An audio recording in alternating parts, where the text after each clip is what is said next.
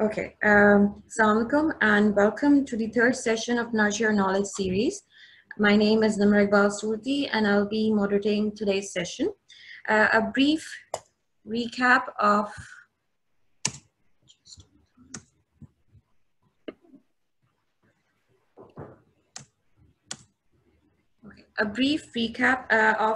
Give Back to Pakistan, Pharmacy in Pakistan. Basically, this group was originated in the closure of IVPN 2018 conference, and it is a group run by overseas pharmacists who have an intention to grow their profession and give back to their homeland and establish the same worldwide status of the pharmacy profession that we see in different countries. As for our first speaker today, Dr. Shoaib Mahmood, unfortunately, he was not able to join us today.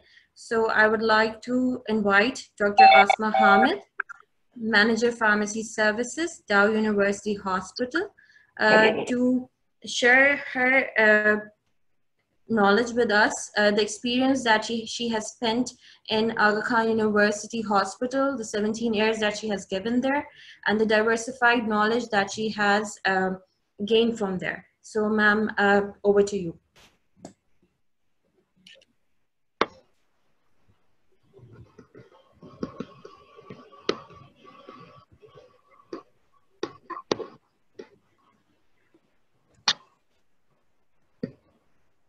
Assalamu alaikum. Can you hear me, please? Hello, assalamu alaikum. Yes, walaikum salam, we can hear you. Okay. Assalamu alaikum, everyone, and hope you are doing well. Before going to my topic of today, I would like to first thank to GBTTP TPP organizing committee, especially Bigi for giving me opportunity to give some talk on this platform. So let's just start with the topic, but before going to topic, I would like to express my feelings. That's why I choose this topic as today for the presentation, that is safe handling of hazardous drugs. I had a great experience in my previous organization, worked as a supervisor oncology, IV sterile preparation area and non-sterile preparation area. There I had a good experience and I learned a lot. And I was pretty involved in the safe handling of these hazardous drugs. मैंने आज ये topic इसीलिए choose किया कि I want to give you brief introduction within a limited time of 10 minutes, but I want to share this because I had encountered some hazardous drugs interaction with my own experience. Before coming to the topic, the formal presentation, मेरे इस topic का शायद essence जो होगा वो ये होगा कि हम safe handling of hazardous drug किस तरीके से डील कर रहे हैं, उसके बाद हमारे पास क्या स्ट्रेटजीज होनी चाहिए, वो चीज़ें जो शायद आई एम श्योर कि majority of you are not aware because majority of you are working in a community pharmacy setups and I think a few of you have some interaction with the safe hazardous drugs or dealing with the hazardous drug, especially in cytotoxic cleaning. Now coming to my topic, first I would disclose that I have no conflict of interest with regard to this presentation. The background and the objective is to just sharing knowledge with you, especially pharmacists on this platform. Learning objectives, you will have some knowledge after this small presentation and you have some insight what are hazardous drugs and how to deal with these drugs in a safe manner. So why we need? There are reported over 8 million healthcare workers were exposed to hazardous drugs every year. This was reported by the CDC. And around more than 50 studies confirmed the traces of hazardous drug in a urine samples of healthcare workers, and that indicated that they had actual exposure to hazardous drug. And simultaneously, the rising burden of the disease of cancer throughout the world that WHO reported already and over the next decades, the quantum would be double. So we need to know that why hazardous drug interaction with the hazardous drug is also may contribute to causing a cancer disease. These are some standards and guidelines on hazardous drugs. And I'm sure you are pretty much aware of these standard guidelines, except few.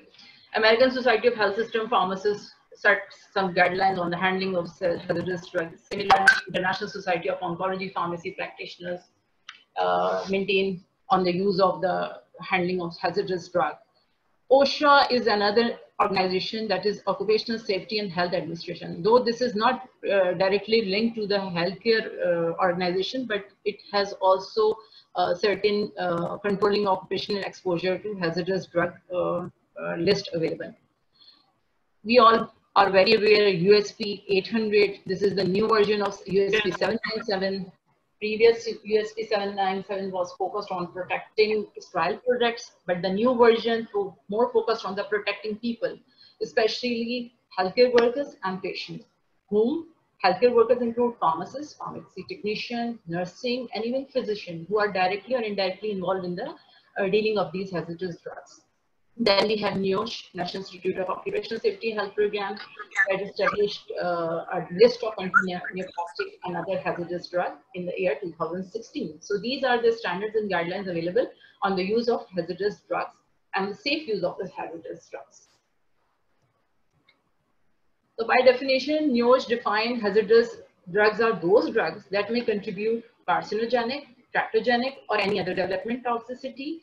Some may cause reproductive toxicity, including miscarriages, fetal abnormality, threatened abortion. Some person experience organ toxicity even at low doses, and some may experience genotoxicity. And structure and toxicity profile of new drug that mimic existing drug determined hazardous by the above criteria.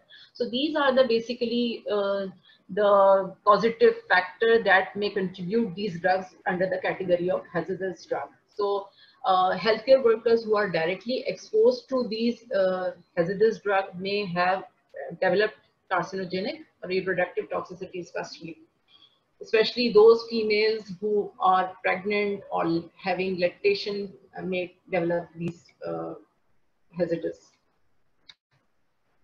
Now, the type of hazardous drugs. NIOSH divide hazardous drugs into three major groups. First of all, anti-neoplastic drugs. You are well aware the list of anti-neoplastic. There are three examples I have mentioned: anastrozole, bendamustine, and gemcitabine.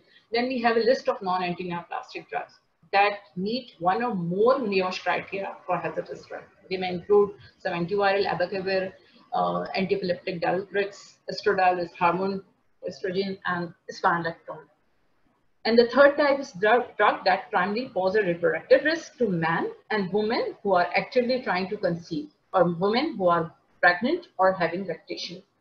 Examples are clomiphene, clonazepam, dutasteride, and fulvestrant. FDA already mentioned the black box warning on these, the package of these products.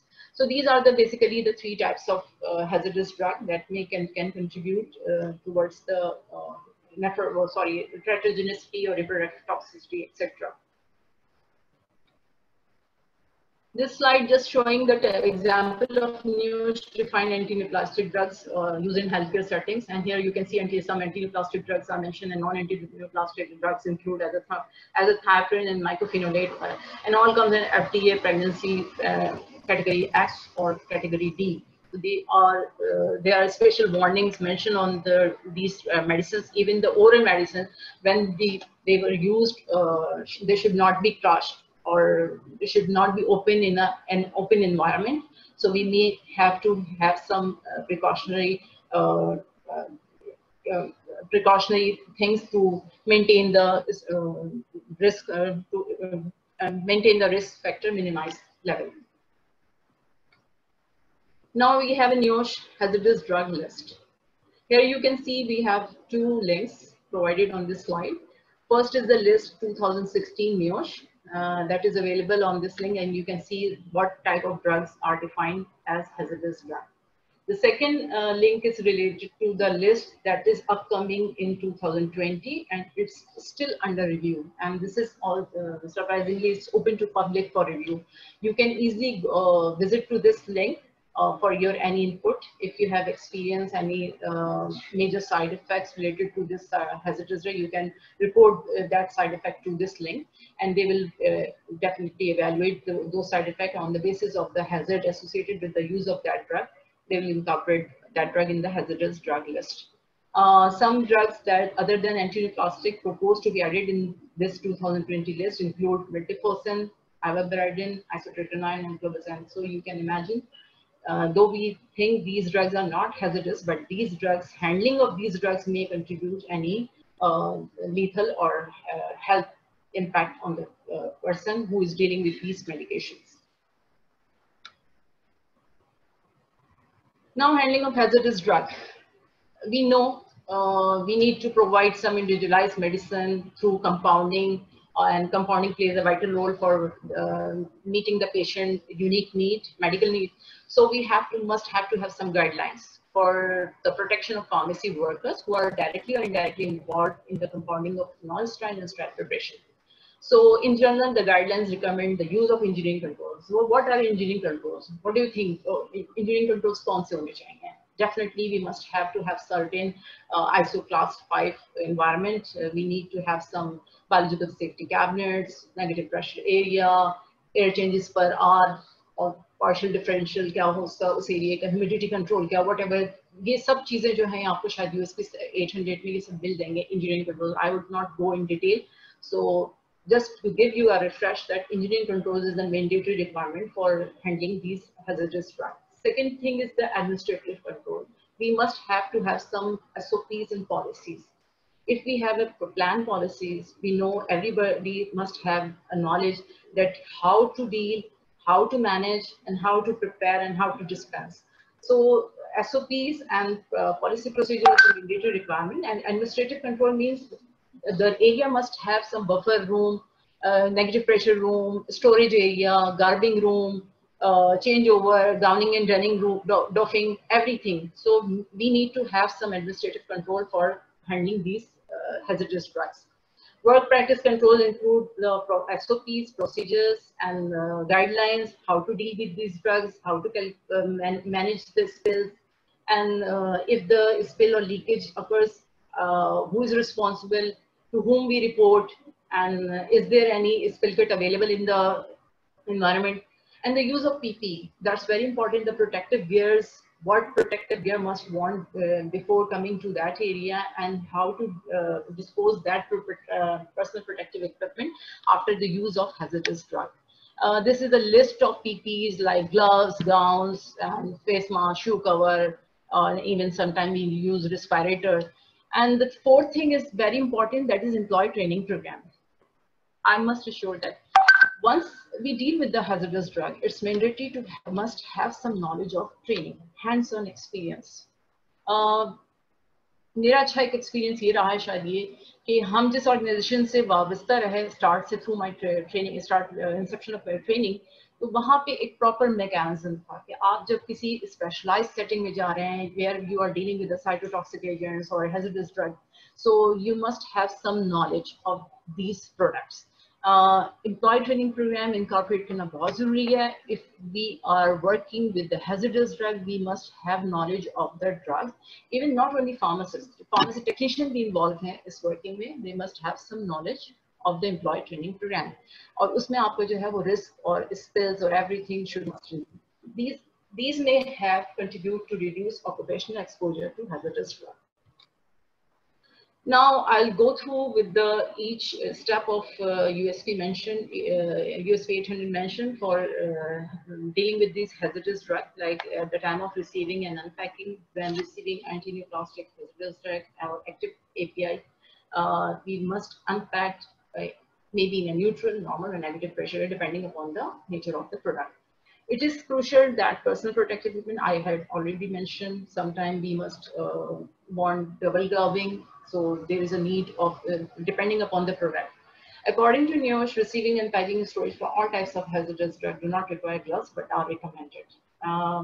Similarly, NIOSH states that respiratory protection is only required when spills or leaks occur. So there is no respiratory protection required in usual environment, but when spills या leaks हो तो सूरत में हम जो है वो special precautions लेते हैं. The second step is storage. Storage is very mandatory step. Especially we need to identify drug packages, bins, shelves or storage area for HG, and proper labeling ho, identification ho, special handling precautions ho, written procedures defined ho, or these should be stored separately from other stock to minimize the risk of contamination or personal exposure. List of drugs covered by hazardous drug policy information on spill and emergency contact procedure should be posted or easily available to every employee who is working in that area. And hazardous should be handled with caution at all times using appropriate chemotherapy gloves during receiving, distribution, store. Compounding, you all understand that once we deal with the dilution, so we must have some certain negative pressure area through primary engineering controls, and we must ensure class 2 BS biological safety cabinets type A2, B1 or B2 that are acceptable for compounding hazardous drug. Some units may have closed system transfer device. This is new technique, but this is expensive. And some organizations are following these CSSTD, but majority of them haven't any facility for CSSTD. इसके अलावा जो special precautions है कि आपने इन area में smoking नहीं करनी, drinking नहीं करनी, कोई कॉस्मेटिक्स और ईटिंग वगैरह, ये ताकि आप इस रिस्क को और एक्सपोजर को मिनिमाइज कर सकें. So this should be avoided in these area. Dispensing medication, that's very important step. First of all, हमें अपने जो भी स्टाफ हमारा इन्वॉल्व है डिस्पेंसिंग, उसको ये बताना है कि in case of spill, accidental fall, हमें उसको किस तरीके से हैंडल करना है. तो उनकी एक सेफ्टी ट्रेनिंग रिक्वायर्ड होगी. उसके अलावा हमें ये भी बताना है कि अगर कोई लिक्विड हैजर्डस ड्रग या एंटीन्यूप्लास्टिक जो है वो ट्रांसपोर्ट कर रहे हैं, तो अगर आपके पास न्यूमेटिक ट्यूब की फैसिलिटी है तो दैट शुड बी अवॉइडेड, क्योंकि वहाँ पे इससे कंटामिनेशन का रिस्क बढ़ जाता है. Dr. Aasma, sorry to interrupt you, but we have 1 to 2 minutes more, so I'll go speedy. Sure. Okay. Coming to administration, though pharmacists is not directly involved, but nursing are involved, but USP 800 states that nurses has to touch tablets and special plastic pouch to reduce exposure. I already discussed the use of EP and training of the cleanup skills, so I'm skipping this. This is the most important slide for me. Medical screening and surveillance plan for hazardous drug handler. First of all, we need to have the knowledge that what are the group of employees who are potentially exposed. इसके लिए सबसे important ये है कि before placement of these staff, they must have some hands-on experience and training program. They have some health screening before job placement. उसके अलावा एक periodic health appraisal होना चाहिए in between and at least minimum annually, कि आप ये देख सकें उनके हेल्थ स्क्रीन, के फिजिकल एग्जामिनेशन, की रिप्रोडक्टिव हेल्थ, उनका चेस्ट एक्सरे या उनके क्या कहते हैं यूरिन सैंपल्स, ताकि जिस किस्म का कोई रिस्क है तो उसको मिनिमाइज करें. और उसके अलावा जो है हमें उनका वर्क रिलेटेड हेल्थ चेंजेस भी देखती हैं कि आफ्टर प्लेसमेंट खुदा ना खास्ता कोई ऐसी चीज़ तो नहीं हो गई है जो वो उस एरिया से रिलेटेड है, रिस्क एसोसिएटेड है. ये बहुत इंपॉर्टेंट है और मेरे ख्याल में बहुत सारी ऑर्गेनाइजेशन इसको लैक करती हैं.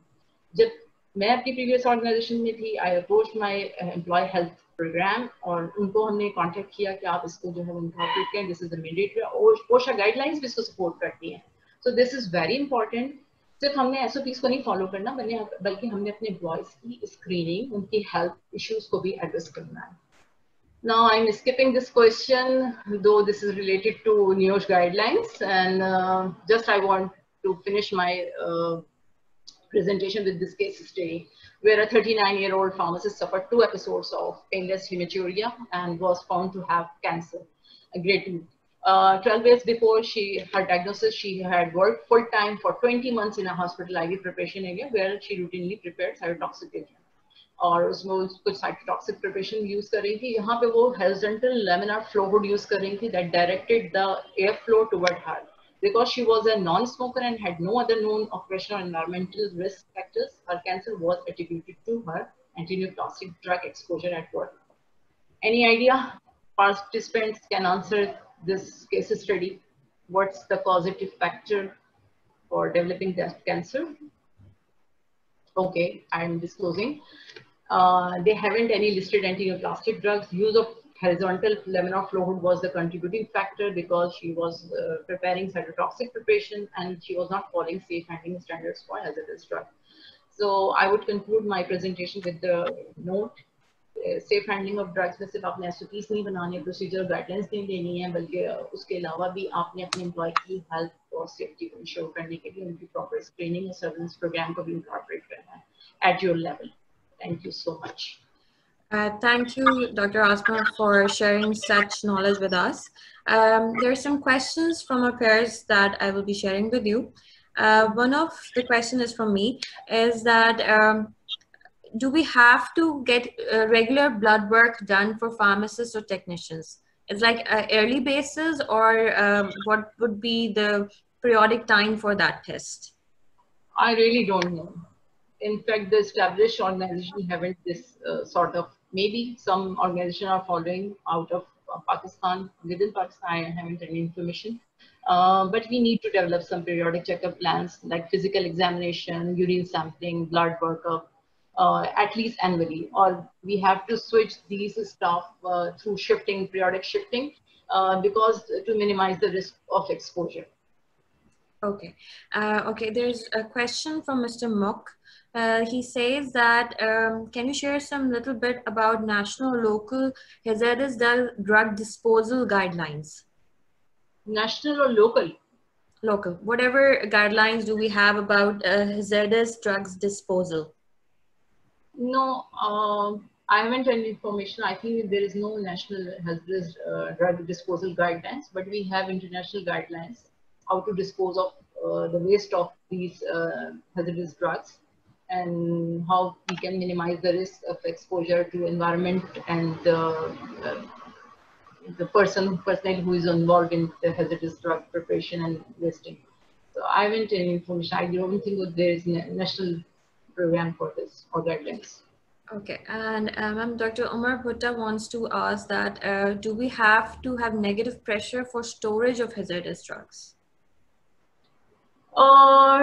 Yes, we need to stock these products in a negative pressure area, but somehow, since these are packaged properly, appropriately, and majority of them are in a glass container, so we can stock them in a even positive pressure area. But if we have a good space inside the negative pressure room, so it's preferable to stock these drugs in a negative pressure room in order to avoid the minimum contamination. Okay, thank you so much, ma'am, for your time and for your knowledge and sharing with us. I would like to invite our next presenter, Mr. Azam Ishaq. He's a hospital pharmacist at Sheikh Khalifa Medical City, Abu Dhabi, UAE. He graduated from University of Punjab College of Pharmacy in October 2009 with a Doctor of Pharmacy degree and has experience in drug information training from Shaukat Khan Memorial Center and Research Center, Lahore. He is a board certified pharmacotherapy specialist and certified medication therapy management pharmacist. And he is a primary preceptor in PGY1 pharmacy residency program at SCHA. And he trained residents in medication therapy management. Thank you so much, sir, for being here with us today, sir. I would like to hand over the board to you, please.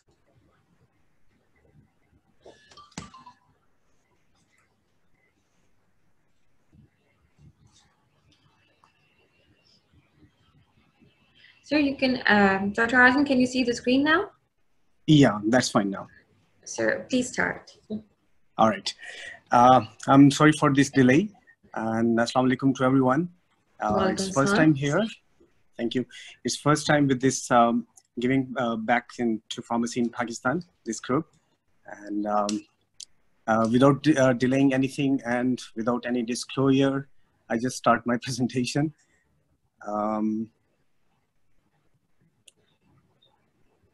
Yeah, I'll go directly to the learning objectives.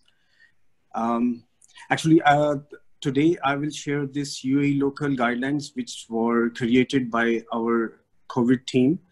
And it is from Seha based mostly, and but we have collaboration from Dubai and also Abu Dhabi DOH group, and most of the team was from SKMC. The guideline we started, it was like, I will give you the learning objective of this presentation. I would try to explain the clinical management of COVID-19 infection, and then we'll describe the practice steps to deal with the COVID cases and identify the role of clinical pharmacists in dealing COVID-19 patients. So here is a small question. If I can read out, patient is started with hydroxychloroquine because he was a positive case with low to moderate risk of pneumonia. And what are the parameters we should monitor with this therapy? So if you'd like to go for the answers, we can discuss at the end. The next slide is about the summary of the national guidelines. I just want to give you a glimpse, as we are the COVID center in Abu Dhabi. So we are just making the guidelines and also reviewing it. Like, are we going fine with the patients with these guidelines, or do we need to change something? The biggest change, which I would like to mention, is number 3, which is the treatment of asymptomatic patients. And we change it from asymptomatic to the high-risk patient. Whether it is positive or not, they have the symptoms, or if they don't have the symptom, we based on the high risk. What is the high risk criteria? We can discuss later. I will tell you what is that criteria. So our focus will be on the management of these cases. So according to these guidelines, what we want to tell you about, when the patient comes in the hospital, there is case management. Depending upon the, like the patient is positive and all the workout about the sign and symptoms, we run a short biochemistry tests for them, so that we can see like in which category we can place them. The chemistry and hematology, which there is an order set for that, which based on CBC, renal profile, serum glucose, and there is LFTs. There are biomarkers, inflammatory biomarkers, especially CRP, procalcitonin, and because the patient, we will start on hydroxychloroquine, so we have to go for G6PD. Apart from this, we go for this D-dimer because there is a link with this disease, and TROPS for the cardio patient, because this disease also affect the cardiac pathophysiology, and also HIV, antigen antibody, and pregnancy test, which is also very important because of this favipiravir. Then there was a small basic test which we run, and when the patient is positive, we also go for a few other things with the microbiology, with radiology, and especially in cardiac investigation, which we have for ECG, TROPS, and also pro-BNP. Once the case is managed and we see like the patient is positive and in which category we have placed the patient, depending upon the high risk factor. So what are the high risk factor of these patients? Like if the patient is more than 55 and they have pre-existing pulmonary disease or chronic kidney disease, if their diabetes unmanaged, they are having uncontrolled hypertension. Apart from this, about the vitals, like the respiratory rate is more than 24, heart rate is more than 125 beats per minute, or they have lab disarrangement. For example, D-dimer is more than 1,000, or CPK, and CRP, LDH. We all follow. After this, we decide if patient is at high risk or not. So once we decided like the patient is positive, and it is, we categorize them like it is low risk, medium risk, high risk.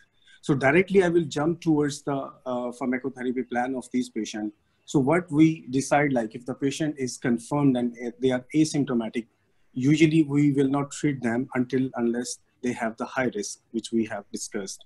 So we'll just monitor them and we will make a plan to discharge these patients. Once the patient is confirmed case of COVID-19, but they are without pneumonia. So our therapeutic options are hydroxychloroquine or chloroquine and lopinavir, ritonavir, which we can choose any one of them.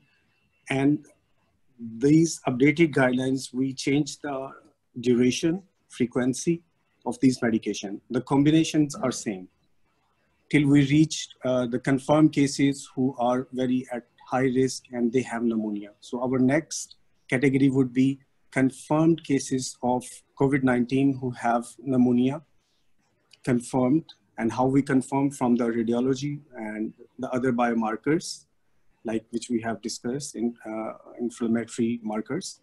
So there our therapy choices changed. Rather to go for the single agent like hydroxychloroquine or chloroquine or lopinavir, ritonavir or favipiravir, we make a combination. And that combination depends on hydroxychloroquine or favipiravir. But before going this, there are some parameters which we should go through, like the minimum criteria to start this medication, because we have to monitor something like for these medication which I discussed, we go for CBC, renal profile, hepatic profile, and serum lights and blood glucose, because these medication affect these things. So once the patient is confirmed and he is at high risk and he has pneumonia, our choices expands and we go for hydroxychloroquine. That is our first choice with favipiravir. Second choice is, one more thing about favipiravir. When we started these, formulated these guidelines, what we did, favipiravir was started on 1600 milligram BID as a loading dose. And then what we did, we started 600 TID for 10 to 14 days. Then we analyzed and compared with those patients to whom the loading dose was same, but the maintenance dose was 600 BID. So there was not a significant difference. So that was the major change in our new updated guidelines. So now favipiravir is 600 milligram BID as maintenance dose. And about lopinavir and ritonavir or hydroxychloroquine, once we choose this combination, our strategy for monitoring changed a little bit. And in that case, for example, if the patient is getting worse, we can switch the therapy from these combination to remdesivir. As far as I know, there are only few cases to whom we started remdesivir who were not properly, responding to these therapy. So once we have the confirmed cases, but he is very severe, he has very severe pneumonia. When we go for CT of these patients, just CT, we have a risk criteria, and that will tell us like patient has mild pneumonia, moderate or high. If the patient is having high pneumonia and he's high risk patient and he's critically ill, then most probably we directly go to remdesivir.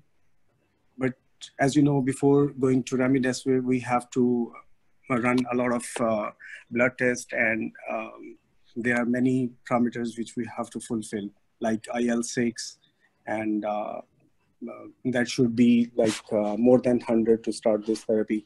And then there are different monitoring parameters.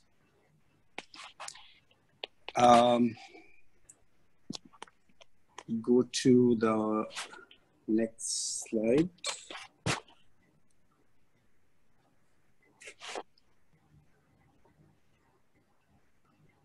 So protocol for the practical steps. As I mentioned, there are laboratory radiological monitoring of these patients, which pharmacists, as clinical pharmacists, they are doing it, and they are the part of this COVID-19 team. And they have to go through each of these monitoring parameters. Then we come to the ECG, where QT interval is very important for this patient, and other biomarkers.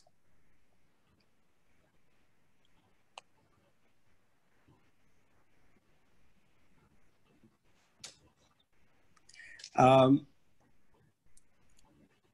there are a lot of things which I want to mention, but just because of this time, I would skip these things and I will go to the case, like the case I have, the interactive patient case. There was a patient, and this is a real case.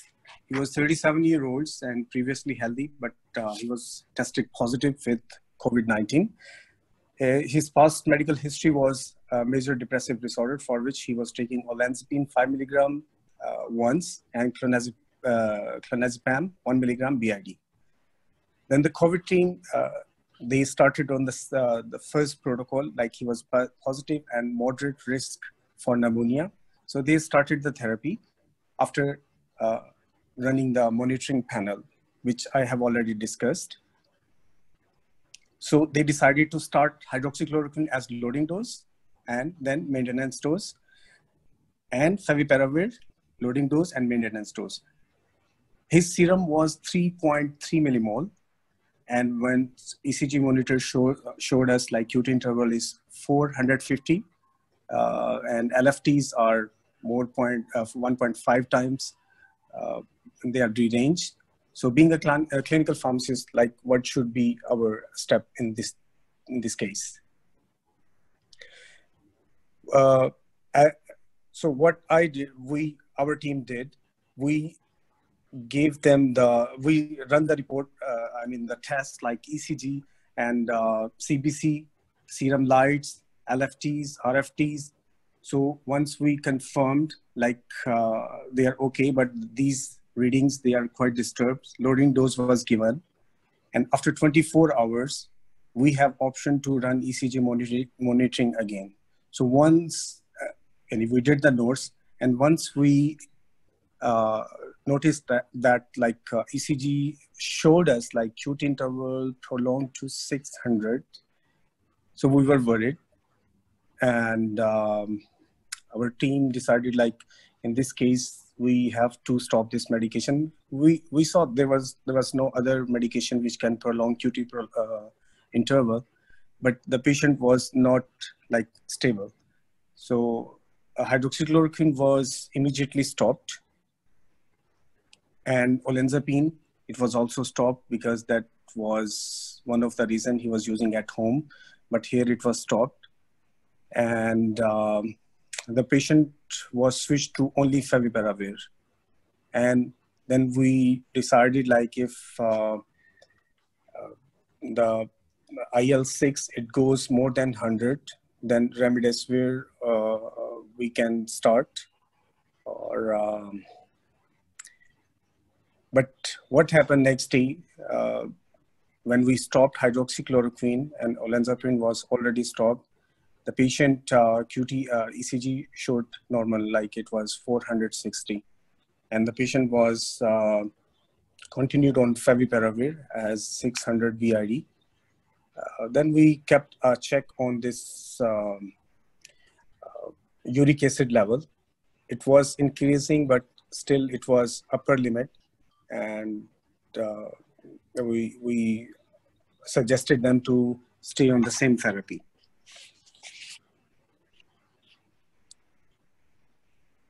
These all the references which national guidelines, we took it from there. And that's it, if you have any question. Sir, there is a question by Mr. Haris Mazhar.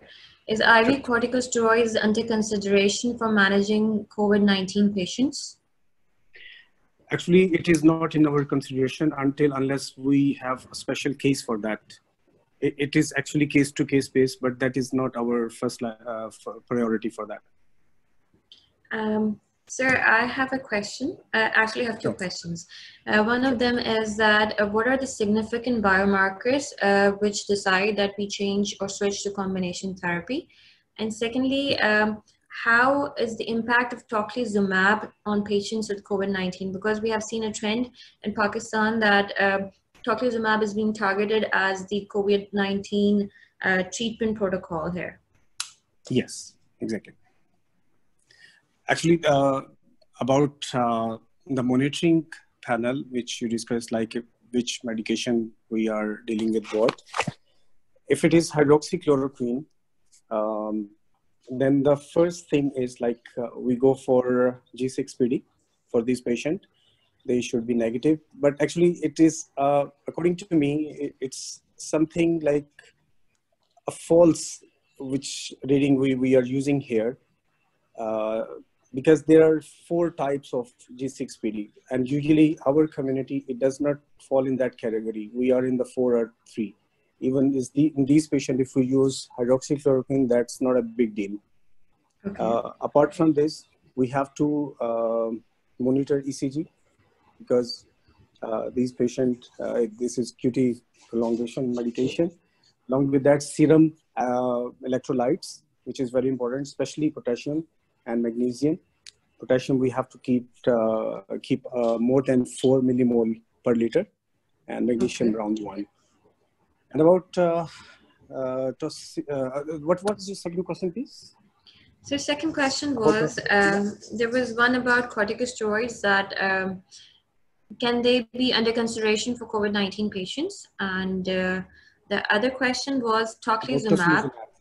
Yeah. Tocilizumab Actemra. It's like the targeted treatment that is being used in Pakistan at many different institutions for COVID-19. So what is your input for that, or the international input on that? Actually, we are using only for those patients who are a high risk and they have pneumonia, and the pneumonia is like, from the CT we can see it is severe, and they are not responding to the other standard therapy which we have decided in UAE. Then according to some parameters which I discussed, like their serum IL should be more than 100, their ferritin should be more. These are all biomarkers. And LDL should be more than 250 or 300. And D-dimer, that is very important for this. It should be more than 1, and CRP. Since the patient is fitting in this criteria, then we can start this tocilizumab. Okay. And so there's a question by Abid Jamil. He's asking, what is the criteria for reuse of N95 mask? And what is the difference between N95 and KN95 masks for different materials? Right. For N95 mask, there are different things. Like according to our guidelines, they say you can reuse it, depending upon which area and which patients you are serving.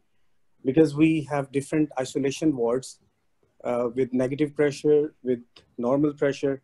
So if it is with the patient who are in isolation room with normal pressure, it is suggested you can reuse it.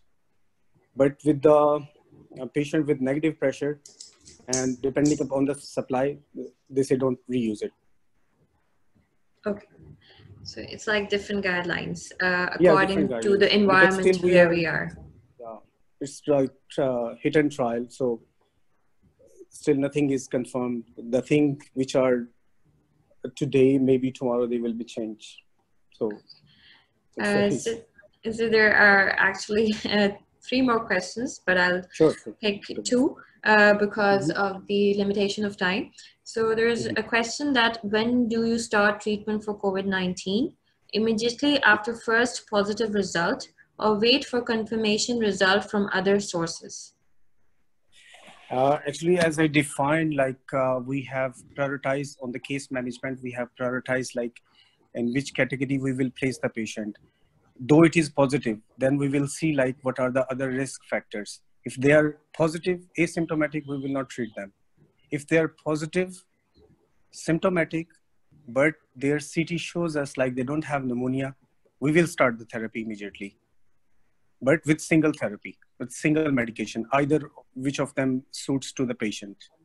But once the patient is getting worse, our therapy options getting changed from single option to the combination. And as the disease goes severe, our therapeutic option getting changed till we reach tocilizumab or remdesivir, whatever. Okay, so there is a question, ending question. There are two ending questions, basically. In case of pregnant patient, any specific consideration? Particularly if we talk about favipiravir, that's the black box warning for them. This is our first thing. Actually, because of this, what happened with this Zoom, because I'm doing first time, it was messed up. I wanted to discuss this thing. This was the first thing with favipiravir. Pregnant women, no, we cannot start. Okay. And No. hydroxychloroquine. Definitely. Hydroxychloroquine, we can, it again depends. Like when we were in the school, we were told like, don't use it, but it's not like that. We can use if the, it depends upon like what is the present situation of the patient. Depending upon that, we can start it. That's not a big deal, but favipiravir, no.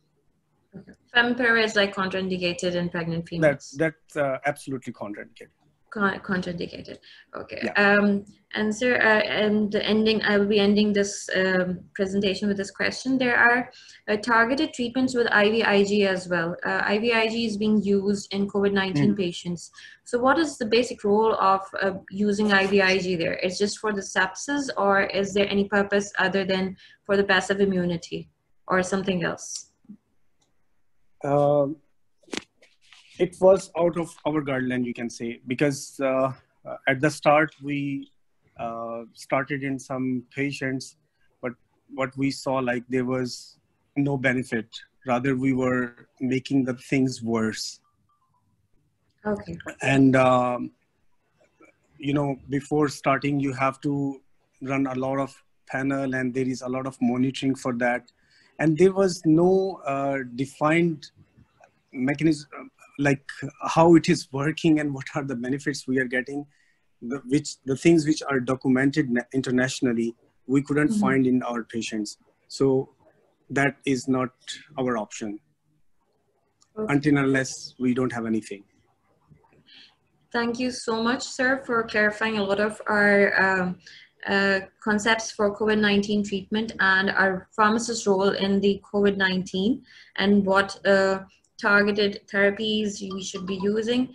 And thank you for your time. I'll be closing this presentation with this announcement that in the coming week, we'll be having Dr. Zahiruddin Babar with us. He will be presenting on how to publish your work. And this session will be conducted on May 13th at 10 p.m. Pakistan time. Thank you all for being with us here and gaining knowledge as we stand here today. Thank you.